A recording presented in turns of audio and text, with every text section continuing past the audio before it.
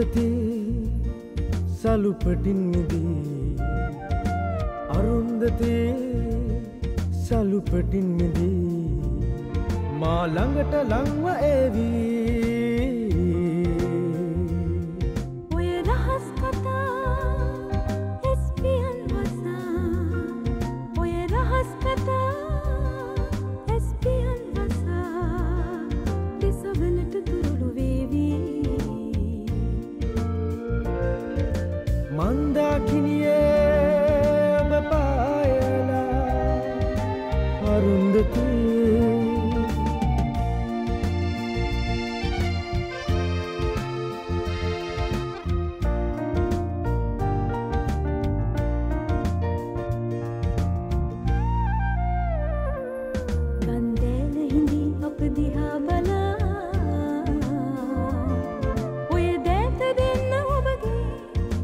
ඔබේ කියා ඔබ කියූ නිසා ඔබ ලියූ කවිය කියන්නේ මන්දාකිනියේ ඔබ පායලා අරුන්දති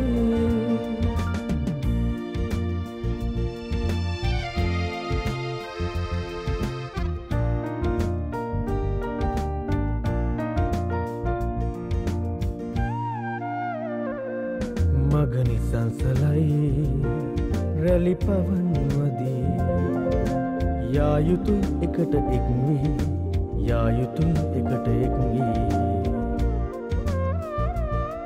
අප සුවඳ තමයි මල් සුවඳ වගේ ධම්මානි පුරා රැඳුනේ අරුන්දති සලුපටින් මිදී අරුන්දති සලුපටින් මිදී මා ළඟට ලංව ඒවී ඔය රහස් කතා එස්පියන් වසා ඔය රහස් කතා එස්පියන් වසා දෙසවනට තුරුළු වේවී මන්දාකිනියේ ඔබ පායලා අරුන්දති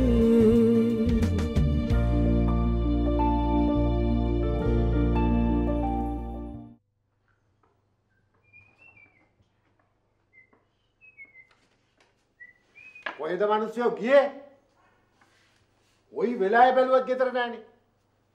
දැන් රෝන්දේ ගහන්න පුරුදු වෙලා නේද? ටික දෝක ඉඳලා ගමන් බිමන් ටිකක් වැඩි. මම වැවපැත්තට වුණ ගන්න ගියේ. ඈ? වැවපත්ති ගියා. මොකද මේ ඇඳුම් දෙපාකට? නෑවද? ඒකනේ මේ අප්පච්චි වැඩි. රෝඩියවට වතුර ගැව්වනේ. වාවත් ඇරියේ නෑ දුන්නා යාට. ඒ පාර නන්නතර යන ගෑනුත් එක්ක දියුම් ගන්න ගියාද? විනාසයි මේ ගෙදර නම්බුව විනාසයි. හැබැයිටම පොඩි මහත්තයා ඒකෙත් ගෑණියෙක්ද? මාත් හිතාගෙන හිටියේ පිරිමියෙක් කියලා තමයි. එයා ගෑණියෙක්. දෙයියෝ සාක්කි. මෙහෙම ගියොත් නම් මට පොඩි මහත්තයා වදා ගන්න හම්බ වෙන්නේ නැහැ. මින් මත්තට ඔය රුයනි කියන එකෙත් එක්ක ආශ්‍රයයට එහෙම යනවා නෙමෙයි. එහෙම හොඳ නෑනේ අප්පච්චි. ඔය ඩිංගා කෑ ගැව්වට රුයිනි හරි හොඳයි. හොඳ? මයෙන් අහගන්න එපා හොඳ. මීට පස්සේ ඕකිව මුණ ගැහිලා තුනොත් මම පොඩි මහත්තයාගේ අඬු කඩනවා.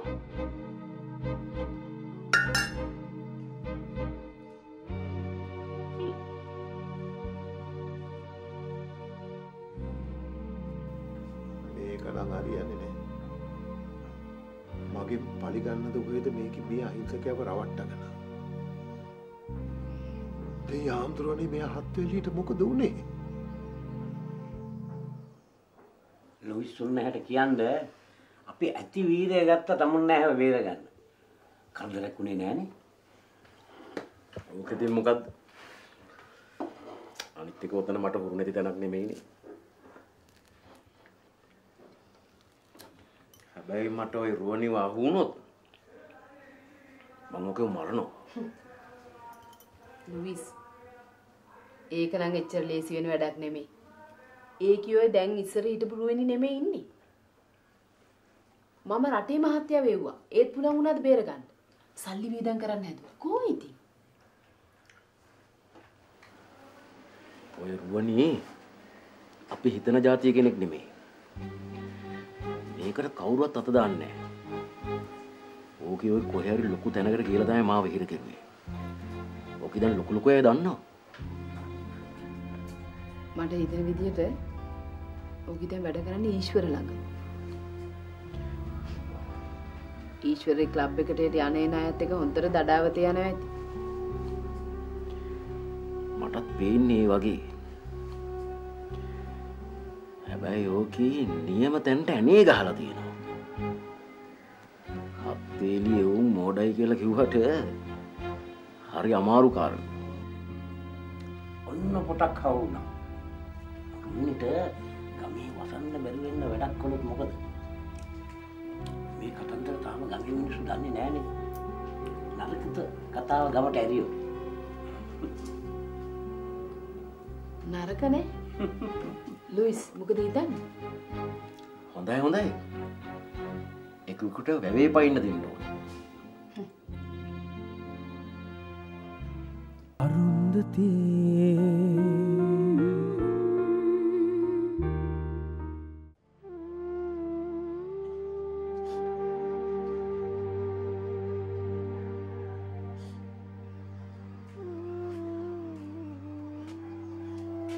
වසන්ත මොකද මේ? අපොච්චි බැන්නා. අයියෝ ඉතින් ඔබට අඬන්න දෙයක්ද? අප්පච්චි මටත් බනින්නේ? අනික ඉතින් අප්පච්චි කාටද බනින්නේ නැත්තේ? ඒ උනාට මට දුකයිනේ. අපොච්චි මට කොහෙවත් යන්න දෙන්නේ නැහැ කිව්වා. ඒ මොකද?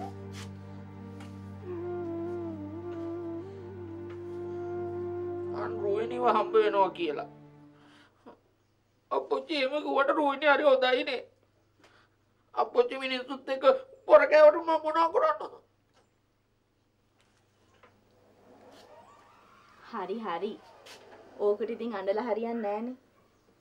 අපිට වෙලාවක් හම්බුනාම එළියට යන පිළිවෙලක් හදාගමු. හොරෙන්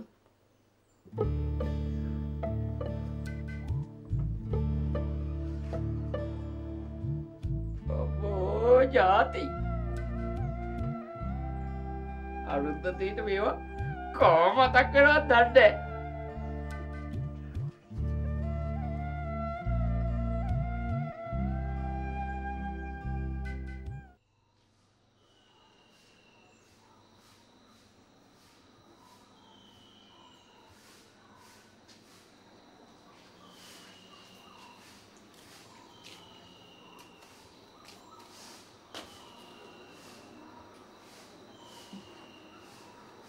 මොකද ලුයිස්? මූණ කඩ කඩින්. ඔය මූණ කඩ කඩින් නැතු ගිහින් වැඩ පටන් ගන්නවා. පහුගිය ටිකේ කොච්චර පාඩු වුණාද? ඒව ටික අල්ල ගන්න බෑ මිනිස්සු. මම මේ ගමට මොන දෙන්න බැරුව ලැජ්ජාව ඉන්නවා. මෙයා මේ බණ කතා කරනවා. ලැජ්ජාව නෙවෙයි මන් නොදන්න ලැජ්ජාව. මොකද පුරුදු වෙන්නද කූඩුවේ හිටියේ? ඒ කොට්ටම් ගහවත් ලුයිස් කාර්යය. මේ හත්වේලේ ලුයිස් මහත්තයා. හකුරු එක වුණාට ලේබලේ වෙනස් වුණොත් ඒ ලේබලේ පෑ විකුණන්න. ඒකට ඔහොම ඔතෙන්ට වෙලා බලන් ඉඳලා හරියනවද? අපේ ප්ලෑන් අරගෙන යනවා ගමට. අර රුවනි කියන මිනිස්සුත් එක්ක නටන තුට්ටු දෙකේ ගෑණි අහිංසක ලුයිස්ට කරපු අපරාධෙට අනුකම්පාව ගන්නවා. අනුකම්පාව ගන්න තිබුණා. ගමට ආපු දවස්වල නම්. දැන් ගමේ මිනිස්සු දන්නවා අපේ අහිංසකකම් මොකද්ද කියලා. මොකෙද්ද මන් දන්නේ. මේ දැන් ගිහිල්ලා ඔය රටේ මහත්තයා පොඩ්ඩක් හම්බෙලා ඒ මනුස්සයාගේවත් හිත දිනා ගන්න. ලුයිස්ව බේර ගන්න ඒ මනුස්සයා හුඟක් මාන්සි වුණා.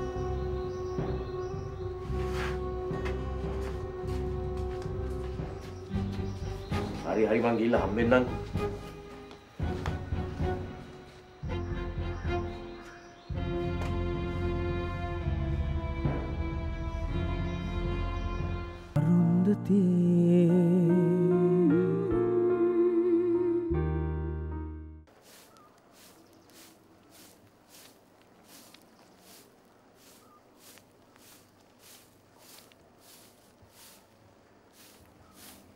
අරුණාවති බරටම වැඩ වගේ. අනේ ඔව් යසෝ. පහුගිය ටිකේ මේවා කරගන්නටත් බැරි වුණානේ. අද හිටම ඉතින් කෙල්ලත් ඒවිනේ. ඒක නම් ඇත්ත. දැන් ඉතින් නිකන් සෙත් මිනි නෙමෙයිනේ. මහ ලොකු ගෑණියෙක්නේ. අනේ උන්දගේ ලොකුකම්. මට නම් ওই ලොකුකම් වැඩක් නෑ. මට මගේ කෙල්ලව වටිනවා. හප්පෝ පහුගිය ටිකේ මං බින්ද ගින්දර. ඒක නම් හැබෑව. ගෑනු ළමයෙක්නේ. ටිකක් විපරම් කරලා යවන්න තිබ්බනම් තමයි හොඳ. මොකේ යසා එහෙම කිව්වේ? ඕන්ගේ පාර රුවිනි ගැනත් එක කතා. දේවාලෙට ගිය ගෑණියෙක් මගෙත් එක්ක කියපු කතාවක්. මගේ අපේ විලි ලැජ්ජාවේ බෑ. මේ අපේ රුවිනි ගැන දෙකක් කියලා එලව ගන්න තිබුණානේ. ඕවත් අර එහෙන් එන පිල්ලිද කියලා කවුද දන්නේ? ඒකත් කියන්න බෑ. ඔය කියනවා වගේ රුවිනිට එකපාරට ඔච්චර සරුවක් කොහෙන්ද? හේතුහා මෙව්ව දැනගත්තොත් පැලිලා මැරෙයි. අනේ මන් දන්නේ මට නම් ඔව් අහපුවම බයත් හිතෙනවා යසෝ.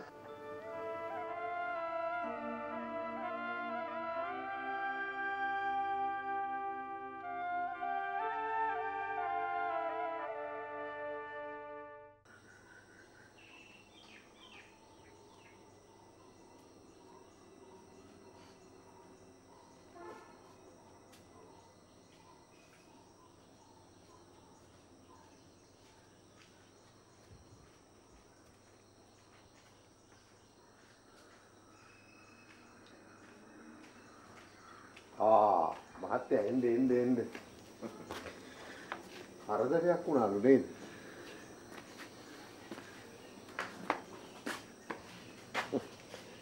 අනේද කියන්නේ. මේ ගෝනි කෙල්ල බොරු පැමිණිල්ලක් දාලා මාව හිර කරා නෑ. බෑට. ඔය සෙත් මිනි කෙල්ලත් මගෙන් වහන් වෙලා ගිහිල්ලා ලොකු දේවල් කරනවා කියන්නේ.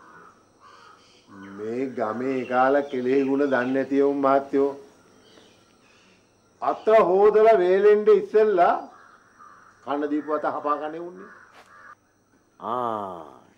ඒ කතාව නම් මගේ කන පුරාම ඇහුණා. රුවනිලා ඉතින් ලැජ්ජ බය තියෙන උන්ගේ කිසි විරි ලැජ්ජාවක් නැහැනේ.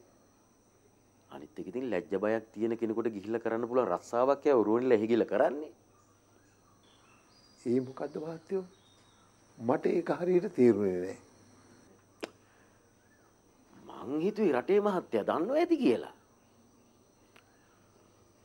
රුවනිගේ රස්සාව එහෙ ඉන්න එක බදාගෙන නටන එක. තව දේවල් වුණොත් ඉතින් ආදායම හොඳයිනේ. දෙයියෝ සාක්කි. මේවා අහන්නත් හිරිකිතයි මහත්තයෝ. මහත්තයෝ ඔය සල්ලිකාරයන්ගේ සාක්කු සුද්ධ කරන එක තමයි උන්දගේ රස්සාව. ඒ සල්ලි වල ගෙම්බරනේ ඔය. චී මහත්තයෝ. ඕකුම් ගෙදරකට තියා මිදුලකටවත් පැද්ද ගන්න වටින්නේ නැති જાතිය. මං ඔය ටික දැනගෙන හිටියා නම් ඔය එකෙකුටවත් මේ හතර මායිම පනින්න දෙන්නේ නැහැ. අපිට ඉතින් ඔයයන් වැඩක් නැහැ නේ මහත්තයෝ. මං ඉතින් මෙච්චර දවසක් දැනගෙන හිටියා කියලා මහත්තයාට කිව්ව එකක් නෑ.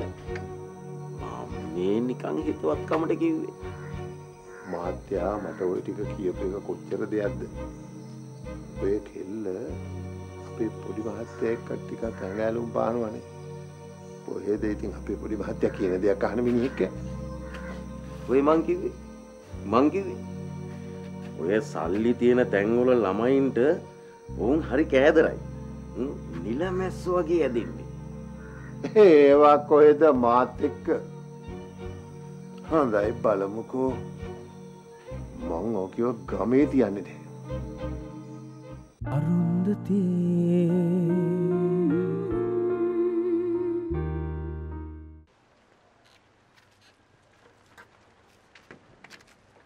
නැන්දේ?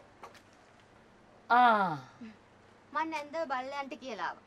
අනේ ඒක කොච්චර එකක්ද? සෙත් මිනිහින්දා උඹට ඉතින් වෛරක්කාරයොත් ඇති වුණානේ. මට උඹ ගැන දුකයි. උන් කොහොමත් මාත් එක්ක තරහ ඉන්නේ නැන්ද? මං උන්ට යහතින් ඉන්න දෙන්නේ නැහැ. මට තියෙන උන් එක්ක ලොකු ගනුදෙනුවක් බේරගන්න. අනේ උනාට ප්‍රවේශමේ. ඔන්න උඹ ගැන නරක කතා වගේක් ප්‍රචාරය වෙලා තියෙනවලු ගමේ. පිටින් එනවේ කවුරුත් ඕවා කරන්න. ඕන එකේ ඕන දෙයක් කියපුවාවේ. මං ඕවා ගණන් ගන්නෑ නැන්ද? එහෙම කියලා හරියනවේ. උඹත් දීගේ කියන්ට එපාය. පස්සෙන් පහ වුණාම තමයි ඕවේ අරුම තේරෙන්නේ. මං යන දීගයක් නෑ. කවුද හේතුහාමිගේ දුවව කසාද බඳින්නේ? මං ඕවා හිතින් අත්තලා දාලා ඉවරයි. ඒ උනාට ප්‍රවේශමේ. උඹලේ අප්පොච්චිගේ කනට එහෙම ගියොත් එමිනියට මොනවා හිතේවිද?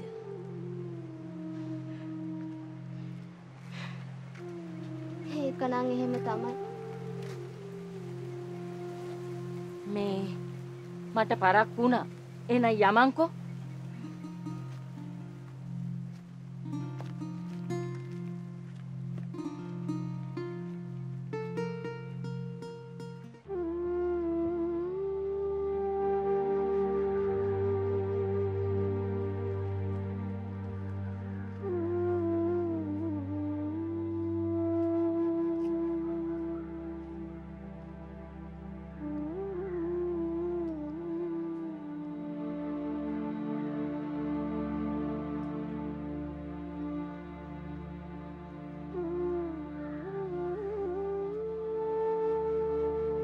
මහත්තයා මොකද මෙතනට වෙලා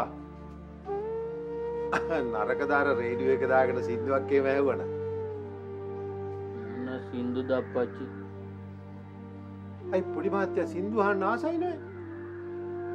සින්දු අහන්න මිනිහ ගිතේ සන්තෝෂෙට ඉන්න බෑ. පොඩි මහත්තයාට මොනවෑන් කියලා අඩුවක්ද? ඔය හැටි කල්පනා කරන්න දෙයක් තියෙනවද? රජගෙදර පරය වුණත් ඇයි? ඉන්නේ කූඩුව ගණන්. මං ඉතින් තනි එකානේ. අපිත් එක තරහ වෙලා හැමෝම යනවනේ අප්පච්චි.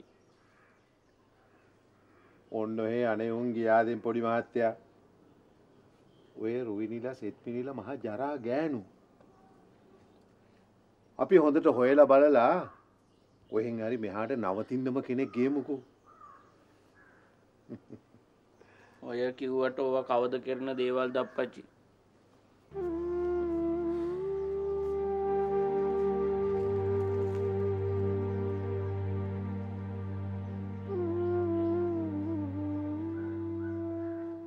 අරුන්දති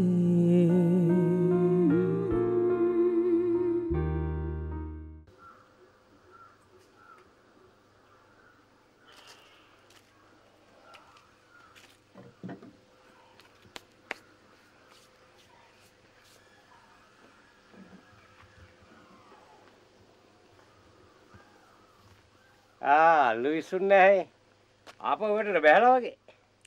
නැතුව සිංහයා කූඩුවෙන් එළියට ආවනේ. දැන් ඉතින් කට්ටියටම එළව පොල් තමයි. වෙලාකටත් කට්ටියටම එළව පොල් පින්ලා ඇති. මේ කොහොමද මෙහි වැඩේ ගජරාමට යනවද? කොහොමද ප්‍රතිචාර? ඉහටත් උඩි. යාන්තම් මං එක ගෑණියෙකුට විතරයි විස්තරය කිව්වේ. පැය භාගයක් යන්න කලින් මම අඳුරන්නේවත් නැති දැකලවත් නැති ගෑණියෙක් ඇවිල්ලා විස්තරය කියනවා මටම. අන්න වැඩ. ඔය රුවනි කෙල්ලට රෙද්දක් ඇඳලා මේ ගමේ පාරේ බැහැලා යන්න බැරි වුණොත් අන්නෙත් වැරයි.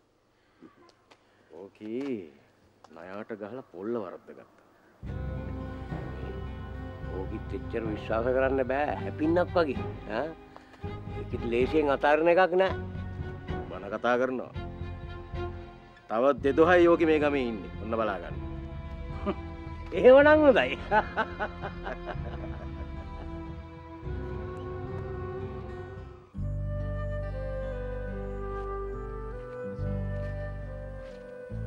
මට ඔය එකකින්වත් වැඩක් නෑ අරුන්දති. මට බය අප්පුච්චි ගැන. දන්නවනේ උන්දගේ හැටි. මේ මිනිස්සු නම් මොන මිනිසුන්ද මන් දන්නේ නැහැ. අහිංසක මිනිසුන්ට ඒගොල්ලන්ගේ පාඩුවේ ඉන්න දෙන්නේ නැති හැටි. මං අහිංසක නෑ අරුන්දති. උන් කියනවා වගේ මං ජරාම ජරා කෙල්ලෙක් විතරයි. ඔයා තාමත් පරණ රුවනිම තමයි. ඔයාගේ ඔය මනුස්සකම් තියනකම් කාටවත් බෑ ඔයාව නැති කරන්න.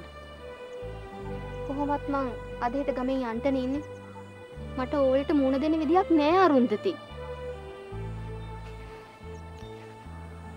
අයියෝ පැනලා යන්නද හදන්නේ? නෑ නෑ නෑ. తాවකාලික පසුබැසීමක් විතරයි. මං ආයෙම ගමට එන්නේ කාලි අම්ම වෙලා. මං උන් සේරම නැති කළා දානවා. ඒ වුණාට මට අප්පුච්චි ගැන බයයි අරුන්දති. මට උන්ද ගැන පුදුම දුකක් දැනෙන්නේ.